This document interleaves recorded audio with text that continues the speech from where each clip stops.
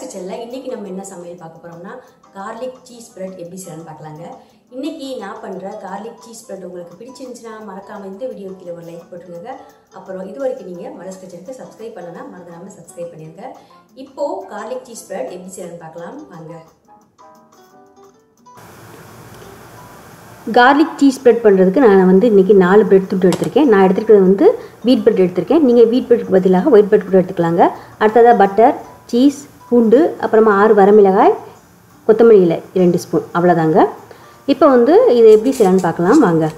முதல்ல வந்து நம்ம garlic cheese bread பண்றதுக்கு ஒரு chilli flakes ரெடி பண்ணிக்க போறோங்க. அதுக்கு வந்து கேஸ் ஆன் பண்ணி இந்த மாதிரி ஒரு pan வச்சுக்கலாம். இதுல வந்து நம்ம எடுத்து வச்சிருக்க 6 வரமிளகாய் சேர்த்திருக்கேன். சேர்த்து இது வந்து ஒரு 5 நிமிஷம் நல்லா வறுத்து விட்டுக்கலாம். நல்லா வரமிளகாய்லாம் வறுபடணும், அது வரைக்கும் நம்ம வறுத்து விட்டுக்கலாம். கேஸ் வந்து சிம்லேயே வச்சுக்கலாங்க. இப்போ பாருங்கள் உடைக்க வருது, நல்லா வரமிளகாலாம் வறுபட்டுருச்சு. இதை வந்து நம்ம மிக்ஸி ஜாரில் சேர்த்து நல்லா குறைன்னு அரைச்சி வச்சுக்குவோம்.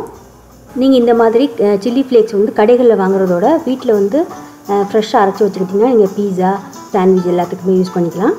பாருங்கள் இந்த மாதிரி குறைன்னு அரைச்சி வச்சுக்கலாம். இதை வந்து இப்போ ஒரு பாட்டிலில் நம்ம ஸ்டோர் பண்ணி வச்சுக்கலாங்க. நம்மளுக்கு வந்து இவ்வளோ சில்லி ஃப்ளேக்ஸ் தேவைப்படாது, கொஞ்சம் தான் தேவைப்படும். ஸ்டோர் பண்ணி வச்சாச்சு. அடுத்ததாக வந்து நம்ம எடுத்து வச்சுருக்க பிரெட் துண்டுகளில் வந்து பேனில் அல்லது வந்து தோசைக்கல்ல ஒரு பக்கத்தில் மட்டும் நம்ம சூட் பண்ணிக்க போகிறோம்.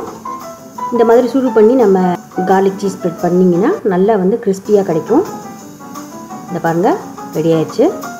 அடுத்ததாக நம்ம வந்து எடுத்து வச்சுருக்க பட்டரை வந்து கொஞ்சமாக ஹீட் பண்ணிக்குவோங்க. இதில் வந்து நம்ம எடுத்து வச்சுருக்க பூண்டு பல்லெல்லாம் இந்த மாதிரி துருவிக்கலாம். நான் வந்து ஒரு 6 பல்லு பூண்டு இதில் சேர்க்குறேன். சேர்த்து கலந்த பின்னாடி நம்ம எடுத்து வச்சுக்க கொத்தமல்லி இலை வந்து 2 டேபிள் ஸ்பூன் தான் இருக்கும். சேர்த்து இதை நல்லா கலந்து விட்டுறலாம். இது வந்து ரொம்பவே ஈஸியாக சூப்பராக சிம்பிளாக பண்ணிடலாங்க.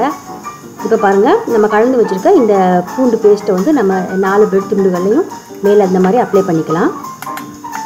எல்லா பக்கமும் நல்லா படுற மாதிரி அப்ளை பண்ணிக்கலாங்க. நீங்கள் வந்து இந்த பூண்டை இந்த மாதிரி துருவி போடுறதுக்கு பதிலாக நீங்கள் பூண்டு பவுடர் கூட போடலாம். இப்போ வந்து நம்ம மேலே வந்து சீஸை வந்து இந்த மாதிரி துருவிக்க போகிறோம். உங்களுக்கு வந்து எவ்வளோ சீஸ் தேவைப்படுமோ அந்த அளவுக்கு நீங்கள் துருவிக்குங்க. ஸோ எல்லா பக்கமும் நல்லா சமமாக இந்த மாதிரி ரெடி பண்ணி வச்சிடலாங்க. இப்போ பாருங்கள் ப்ரெட்டில் வந்து மேலே சீஸ் போட்டு ரெடி ஆகிடுச்சு. அடுத்ததாக நம்ம வந்து ரெடி பண்ணி வச்சுருக்க சில்லி ஃப்ளேக்ஸை லைட்டாக மேலே துவிக்க போகிறோம். நான் கொஞ்சம் அதிகமாக தான் போடுறேன். உங்களுக்கு வந்து சில்லி ஃப்ளேக்ஸ் அதிகமாக தேவைப்படாதுன்னா கொஞ்சமாக துவிக்குங்க. இப்போ வந்து நம்ம கேஸ் ஆன் பண்ணி ஒரு தோசைக்கல்லில் கொஞ்சமாக பட்டர் போட்டு நல்லா எல்லா பக்கம் அப்ளை பண்ணிக்கலாம். அதுக்கடுத்து நம்ம ரெடி பண்ணி வச்சுருக்க பிரெட் துண்டுகளை மேலே வச்சு இதை மூடி வச்சு இந்த சீஸ்லாம் கொஞ்சம் மெல்ட் ஆகணும். ஒரு 2 நிமிஷம் தான் ஆகும். கேஸ் வந்து சிம்லேயே வச்சு நம்ம அதை மூடி வச்சு பாருங்கள் ரெடி ஆயிடுச்சு. எல்லா சீஸும் நல்லாவே மெல்ட் ஆயிடுச்சுங்க. இப்போ நம்ம தனியாக ஒரு பிளேட்டில் மாற்றி வச்சிடலாம். ரொம்பவே சூப்பராக சிம்பிளாக 15 நிமிஷத்தில் நம்ம வந்து garlic cheese bread ரெடி பண்ணிட்டோம். இது வந்து நீங்கள் காலைல பிரேக்ஃபாஸ்ட்டுக்கு செஞ்சு சாப்பிட்லாம், நல்லாயிருக்கும்.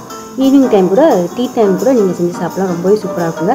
இதை சீஸ்லாம் போட்டிருக்கனால குழந்தைங்க வந்து கண்டிப்பாக விரும்பி சாப்பிடுவாங்க. இன்றைக்கி நான் பண்ண garlic cheese bread உங்களுக்கு பிடிச்சிருந்துச்சுன்னா மறக்காமல் இந்த வீடியோக்கு ஒரு லைக் போட்டுருங்க. மீண்டும் இன்னொரு நல்ல சமையலோட அடுத்த மலர்ஸ் கிச்சன் சந்திக்கலாம். அது வரைக்கும் நன்றி, வணக்கம்.